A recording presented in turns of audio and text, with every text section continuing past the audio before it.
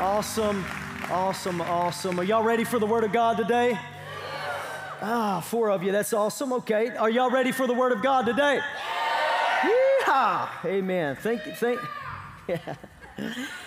Oh man, we put on an event this Friday night for all of our volunteers here at the church. We call them a dream team, and we had just a crazy time. Amen? How many of you were at the dream team banquet, the Hillbilly Oscars? That's what I'm talking about right there, I tell you. I don't know if anybody will see me the same.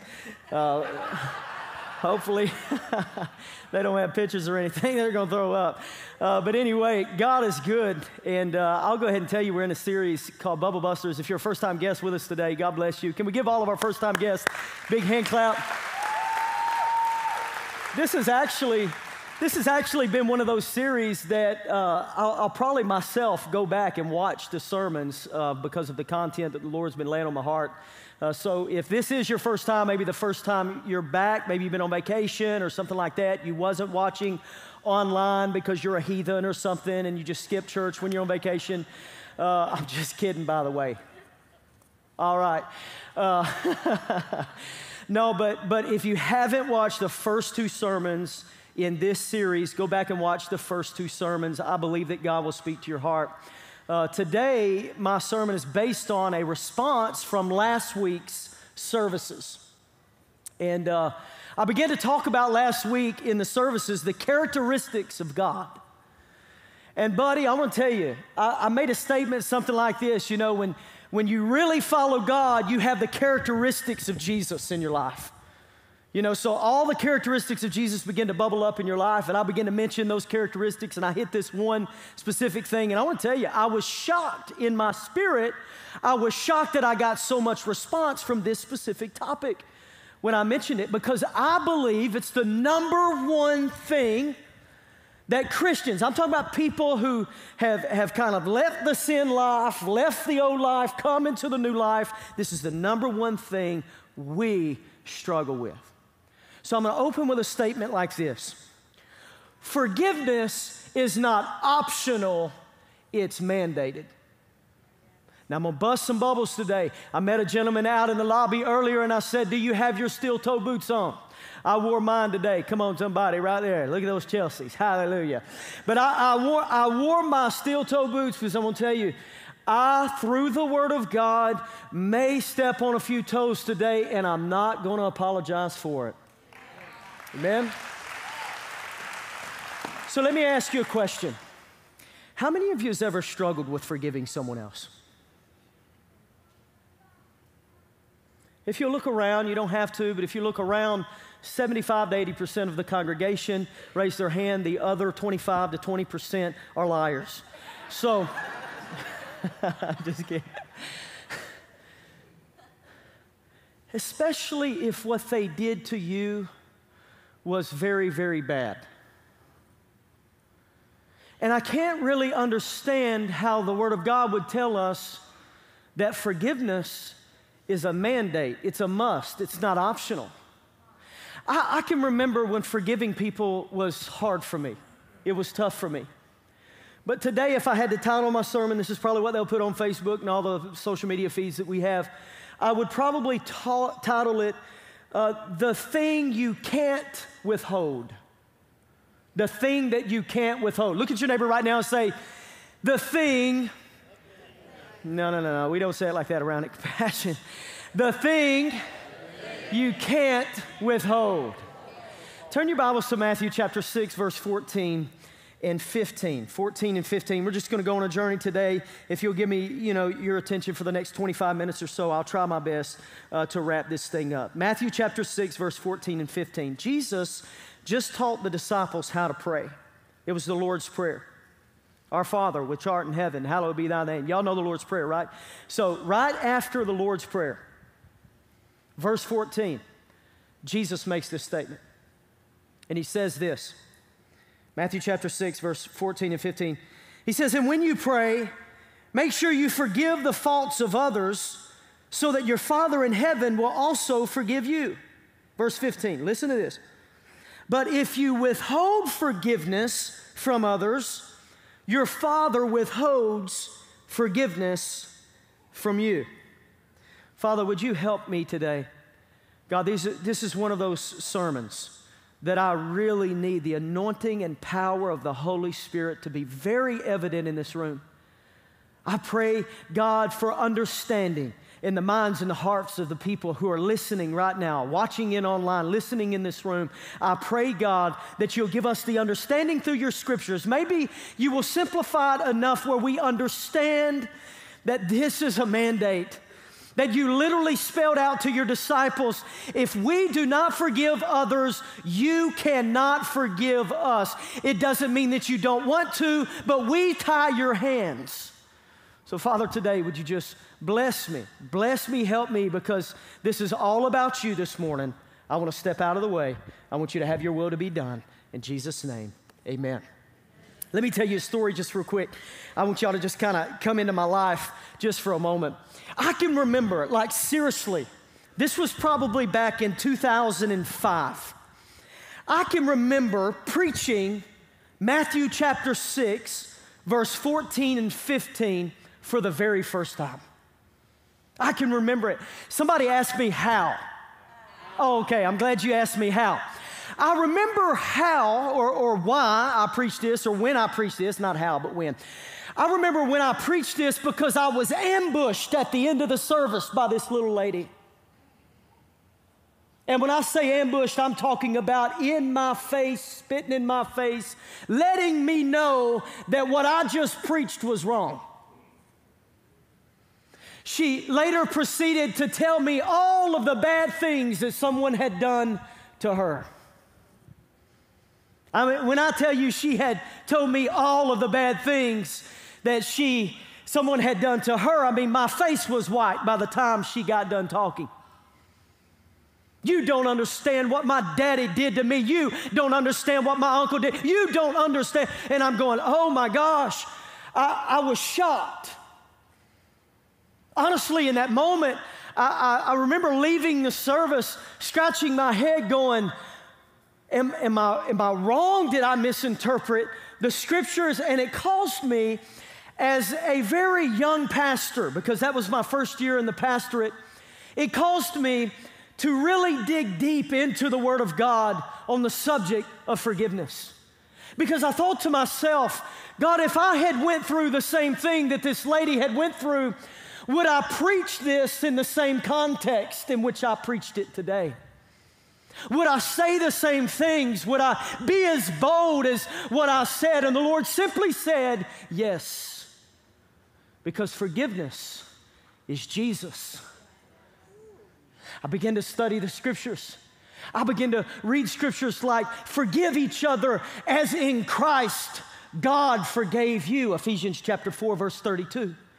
We've got to forgive others in Christ just as He forgave us. Forgive as the Lord forgave you, right? Colossians chapter 3, verse 13. I'm just quoting these. You guys can write them down. Forgive and you will be forgiven. Forgive and you will be forgiven. Luke chapter 6, verse 37. And then it follows it up with what she just quoted, Luke 6:38. Give and it shall be given unto you. Pressed down, shaken together, right? All of those types of things. So let me ask you a question. Do you think that the forgiveness of God is free? Do you think that the forgiveness of God to us is free? Do we have to work for the forgiveness of God?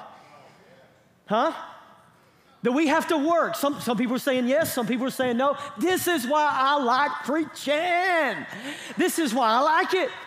Listen, the forgiveness of God, now He paid the price for our sin. It wasn't free on His end, but for us, we call upon the name of the Lord. He saves us. We confess our sins over to Him, and the Bible says that He is just and He's faithful to forgive us of our sins and to cleanse us from all unrighteousness.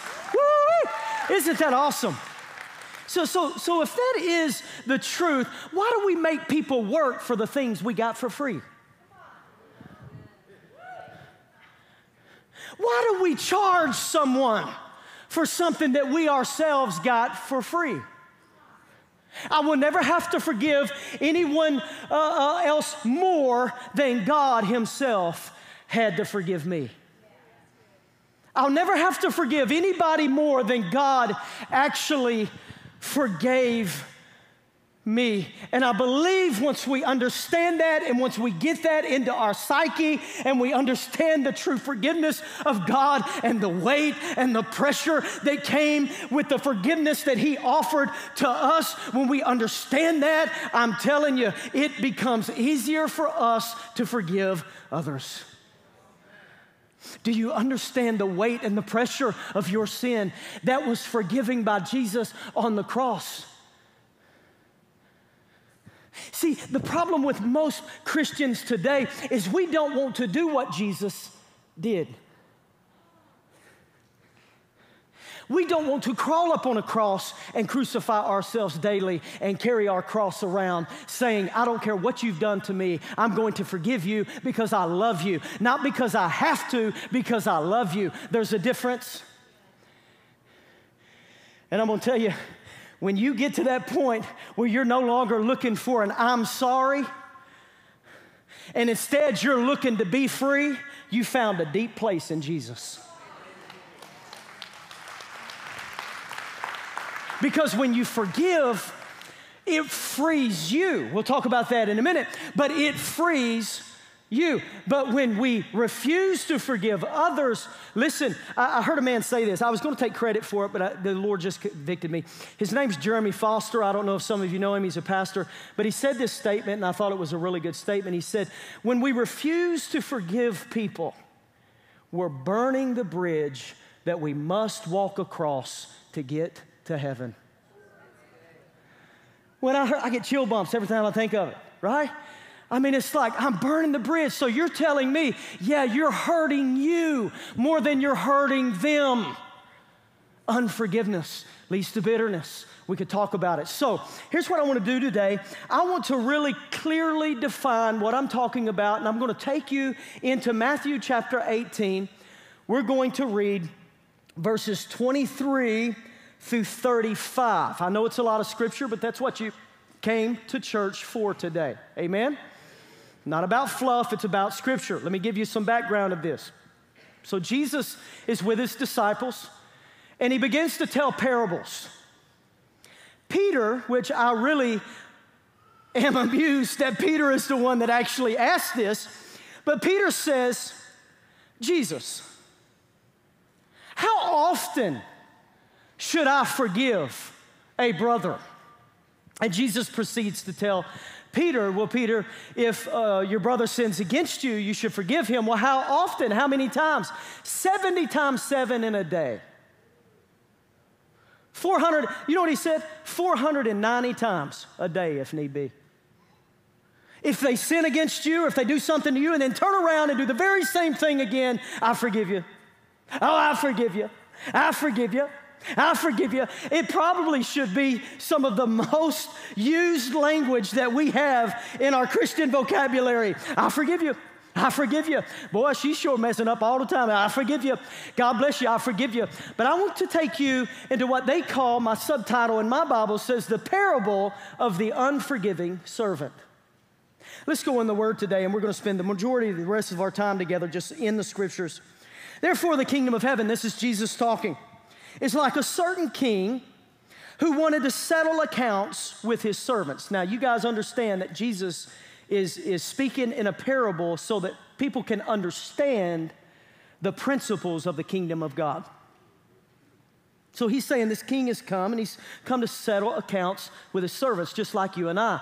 He will come back, and he will settle the accounts of his servants, verse 24. And when he had begun to settle accounts, one was brought to him who owed him 10,000 talents. Somebody say 10,000 talents. Do y'all know how much 10,000 talents is? Okay. One, that's a good one. A little quirky, ain't you? That's good. Witty. I love it. I love it. 1 talent. I'm going to get nerdy on you just for a minute, but you've got to understand the concept of this parable.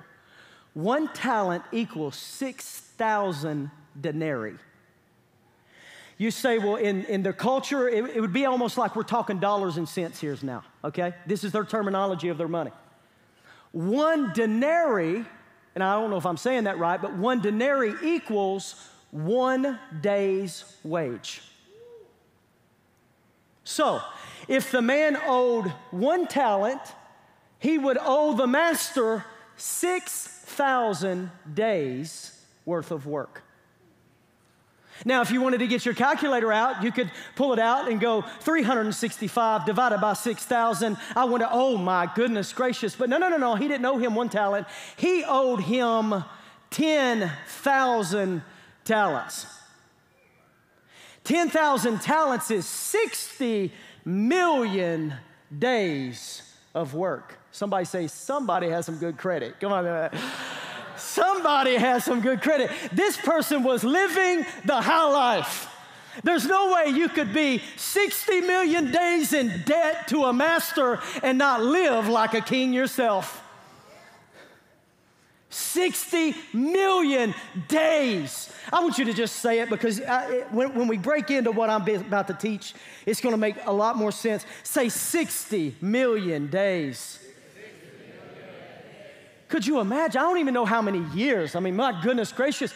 In other words, the man owed a debt that he couldn't pay. Sound familiar? He owed this debt, and there's no way in human form that he could have paid the debt in which he owed. Going to verse 25, but as he was not able to pay, his master commanded that he be sold with his wife and his children and everything that he had, and that payment be made. In other words, you're going to serve me for the rest of your life, you and your household and everything that you have, because of the debt that you owe me. You owe me debt. Y'all with me? All right, let's keep going. I don't want to get quiet in here. Verse 26.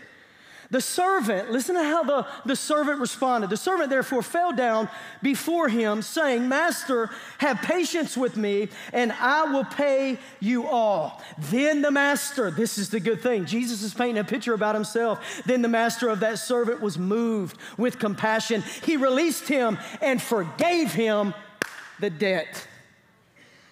My goodness gracious. 60 million days, forgave it. It's almost like taking every bit of the debt that you have. I'm talking about, let's say you owed $60 million. That'd be just making $1 a day, right? $60 million. Let's just take that and someone looking at you going, hey, you know what? Because you fell down before me and you begged for mercy and your heart is in the right place, guess what? I'm going to rip up every bit of the debt that you have.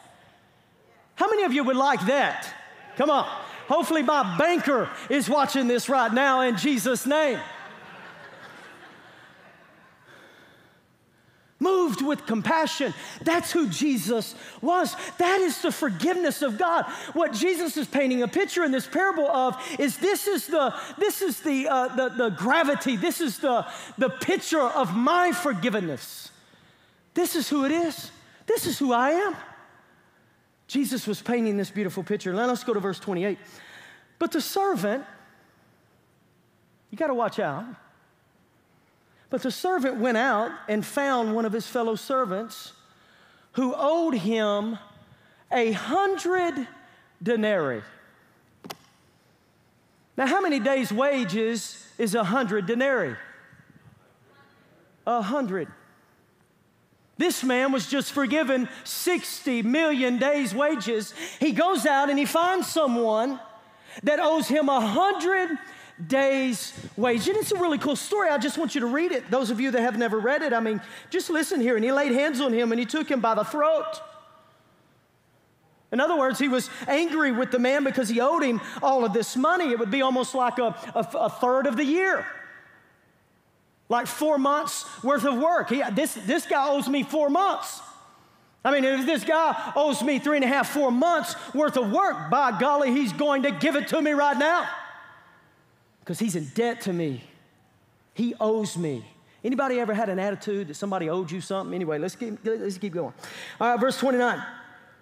He grabs him by the throat, verse 28, he says, pay me what you owe. Now listen, sounds very familiar. Look at verse 29. So his fellow servant fell down at his feet, and he begged him, saying, have patience with me, and I will pay you all. Verse 30, key verse, and he would not, but went and threw him into prison till he should pay the debt. Verse 31, so when his fellow servants saw what had been done, they were very grieved and came and told their master all that had been done. Verse 32, then his master, after he had called him, said to him, you wicked servant, I forgave you all that debt because you begged me. Should you not also have had compassion on your fellow servant, just as I had pity on you?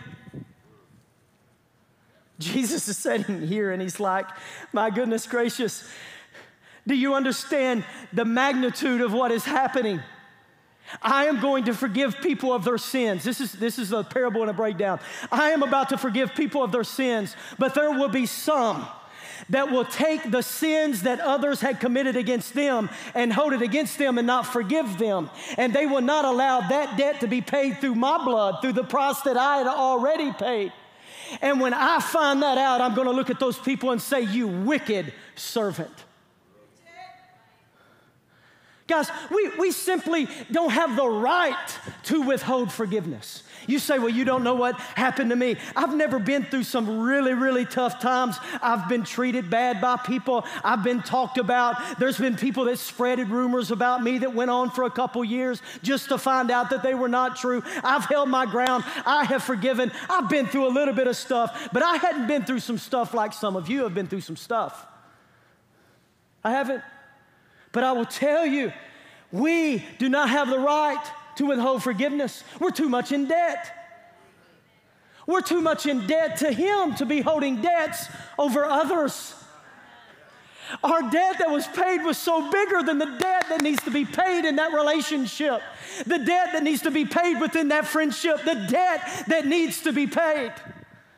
But the kicker of this parable is verse 34 and 35. And his master was angry. Now who's angry? His master was angry. And here's what he did to him. He delivered him to the torturers until he should pay all that was due to him. In other words, you can't pay the debt. So you'll be delivered to the torturers so that you can try to repay, but you can't repay because you have to have the blood of Christ to pay in full all the debt. You got to have Jesus. And then he makes a tremendous statement in verse 35, and he says, so my heavenly Father also will do to you. Now, I thought God was a just God. I thought God was a loving God. I thought God, no matter what we did, surely to goodness, God knows our heart.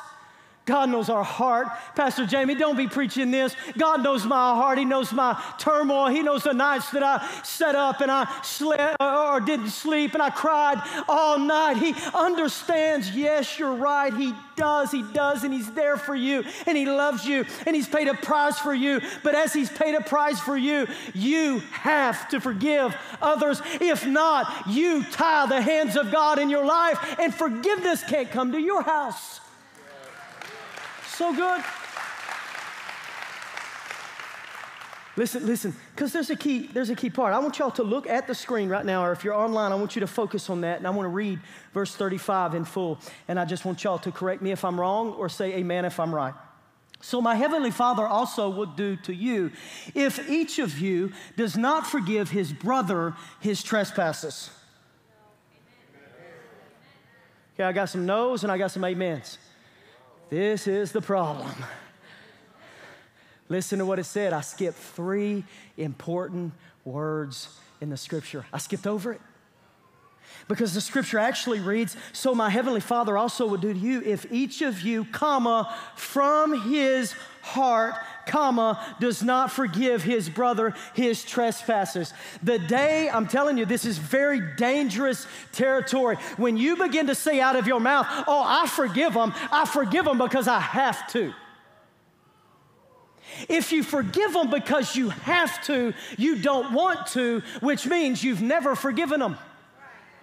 Well, the Bible says to forgive them, and if the Bible says to forgive them, then I guess I have to forgive them. But I tell you one thing, forgiveness, my friend, is a heart issue. Forgiveness of others is a mark of maturity, spiritual maturity. How miserable is the soul who holds on to a root of bitterness? How miserable you should be. God doesn't want you miserable. He wants you set free. And I pray by the end of this day today, you get set free and you muster up enough strength from the Holy Spirit that resides on the inside of you to forgive out of the love of your heart, because you know that Jesus paid a debt that you could not pay. And now you should pay the debt with the blood of Christ over your life and say, I love you and I forgive you. And I want to tell you something. The Bible says that vengeance is mine, says the Lord. Because look, forgiven people forgive people. Y'all ever heard that? Forgiven people forgive people. We freely forgive because we have been forgiven. Now, this is where I want to take us just for a moment, because I want you to understand forgiving others sets you free more than it does them. But this is where I think we miss it. This is where it's going to get real, because this is what some people in this room already know. Because I would probably, if I had a deep hurt and a deep wound and somebody did something really bad to me or bad to my children, or I don't know what all it could be, but I would probably be thinking this. It's almost as if we forgive them, we're letting the other party off the hook for what they've done.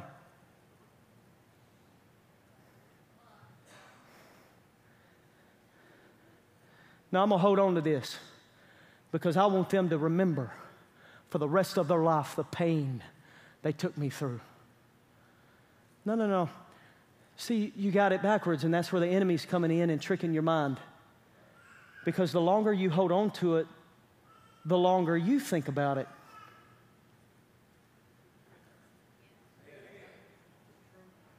You must understand, when you forgive someone, you don't let them off the hook. You say, well, I've forgiven them and I've reached out to them and they won't talk to me. Well, good. You've done your job. You did your job as a Christian. Vengeance is mine, says the Lord. Or I almost said it in the King James, saith the Lord. Because that's how I learned that scripture. Vengeance is mine, saith the Lord. Vengeance is mine, saith the Lord. Either you forgive or you slowly poison your own mind and your own heart. And when you hold on to unresolved bitterness, we went through this for 7 years of our life, me and my wife. We literally had a family member that we held on to unresolved bitterness for 7 years. And I want to tell you, you know what we thought the whole time? We're the big people. We're not Christians. Bless God, she's in the wrong, we're in the right. I ain't saying nothing. When she calls me, maybe we'll have a phone conversation. Anybody else ever been that way? Come on, raise your hand if you've ever been that way. That is not Christ's way. That's not Christ's way. When you do that, you only hurt yourself. We're only hurting ourselves. I'm trying to set you free today. I'm trying to help you. So I think in closing, this is my first of 6. When Jesus forgives us, 2 things happen. Write this down if you're taking notes. Put it in the chat box if you want to. When Jesus forgives us, 2 things happens. The first thing that happens is Jesus cancels the past. He cancels the past. I think is it Psalm 100? It's either Psalm 100 or Psalm 103. I can't remember. I should know because I'm the pastor. But it says, as far as the east is from the west, so has he removed our transgressions. In other words, if I get on Highway 70, and if Highway 70 was east, and Highway 70 went all the way around the world, okay? I could never catch up to the west if I just stayed on the eastbound lane. Are y'all with me? As far as the east is from the west, as far as you can see, He's removed those transgressions from us, those sins, those things in our life. He cancels the past. But here's the second thing that Jesus does when He forgives us. He disarms the enemy. He disarms the enemy. Now we talked about Jesus, but now let me talk about us. When we release forgiveness, it does two things. Y'all know what it does? It cancels the past. Some people preach, forgive and forget, forgive and forget, forgive and forget. I don't know. I still remember some of the hard things that people said about me about 15 years ago. I still remember it, but it doesn't impact me the way that it did in the moment because God bless them, I forgave them. I may remember it, but it doesn't have the effects on my life the way that it once did because it got canceled through this thing called forgiveness. All of that hurt, all of that pain, all of that shame, all of that ridicule, that disgrace, everything that everybody had ever said about me, it's gone. I don't care. Number one, because I know the truth. Number two, Jesus took that away from me when I forgave those people. You know the second thing that happens when we begin to forgive others? We disarm the devil. Sometimes with a root of bitterness or unforgiveness, what the devil has done is he has given you a spiritual gun with as much ammunition as you want, and he's saying, shoot, shoot, shoot, shoot. I believe that it is time to disarm the devil. Come on, is anybody else in here? Come on, do you believe it's time to disarm the devil? Church, second closing of 6. Forgiveness is an attitude, not an act. It's an attitude. And you know, I'm a leadership guy. I just really love leadership. You know, we teach a principle. Your attitude determines your altitude. So whatever attitude that you have in your walk with Christ will determine the altitude that you go. It'll show you how low you're going to get, or it'll show you how high you're going to go.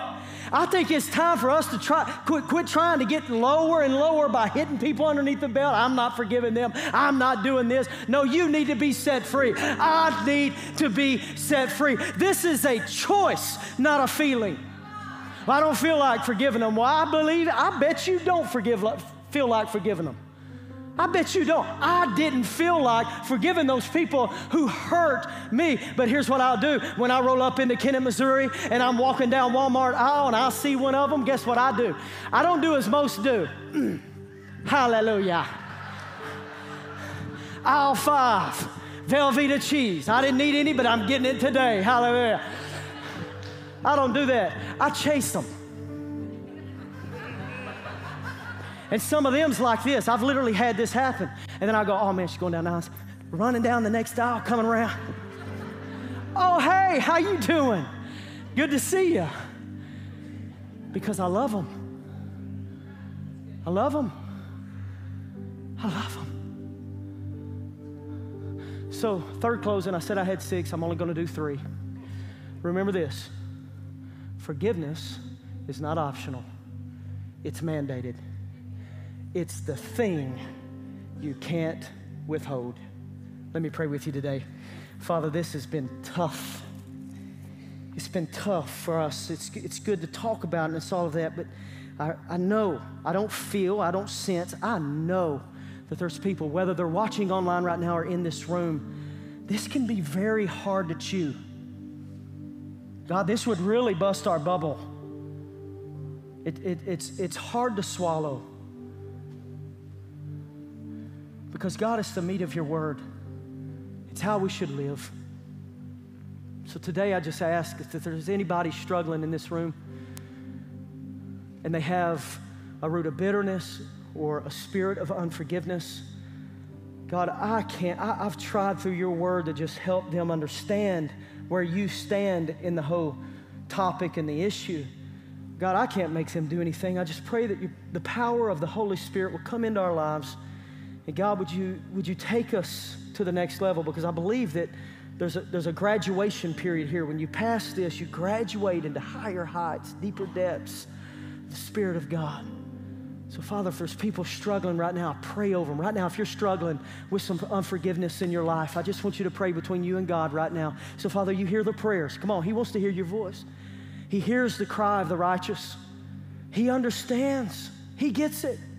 He sat in the Garden of Gethsemane, and He cried so hard. The stress on His life was so much that blood began to come through the pores of His forehead, and He sweated blood because He knew the pressure of the sin, of the forgiveness that He was going to have to offer the whole world. Jesus, would you help them? Give them strength. Maybe you're in this room, or maybe you're watching online right now and you say, I get all that, but I haven't ultimately asked for forgiveness of my sin. I'm the guy, I'm the girl that's 60 million days in debt to God, and I need forgiveness. And here's the cool thing. If you today begin to cry out to God, all that debt that you have over your life, the sin in your life, the things you're going through in life, all of that debt will be paid in an instant when you call upon the name of the Lord with all of your heart. If that's you in this room today or online, come on, would you just slip your hand up? Come on, nobody's looking around. Would you just slip your hand up? Yes. Thank you, thank you, thank you. Just keep it up just for a moment. Thank you. Right there. I see you over here. See you up there. See you. I see you guys. Can we pray a prayer just real quick? Say this with me. Say, Jesus, I have a debt that I cannot owe or I cannot pay. I have a debt I cannot pay. I confess to you today all of my sins, my faults, all of that debt. Would you forgive me and cleanse me from all unrighteousness? Today, God, your will be done in my life. I confess you as Lord and Savior. In Jesus' name, amen. Amen. Come on, give God a big hand clap.